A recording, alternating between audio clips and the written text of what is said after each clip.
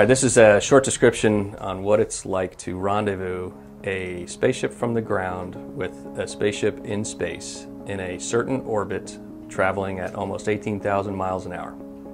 Starts with the Earth rotating and understanding that the International Space Station's orbit is fixed inertially in space and the world is rotating underneath it.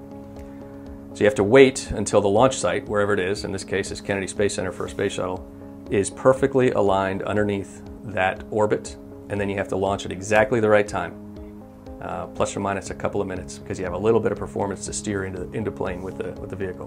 So this is where it can take anywhere from 5 or 6 hours, like they do in ground-up rendezvous with Soyuz today, to a couple of days like we did with Space Shuttle to get some other activities done.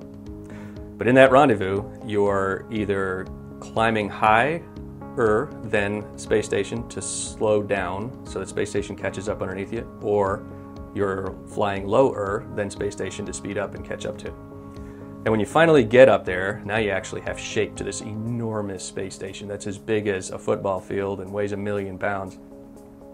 And you have a space shuttle, which in and of its own is a 250,000 pound vehicle. Now everything has to be done manually.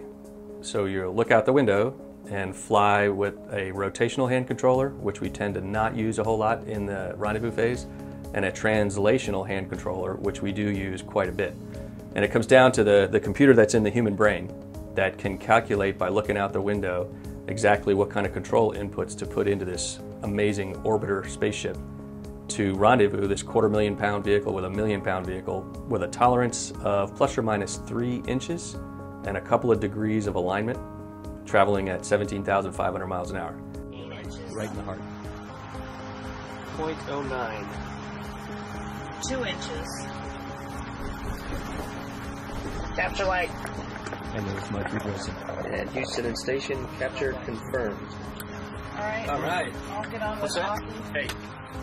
Thanks. A lot of training, man. Thank you. That was a great flight.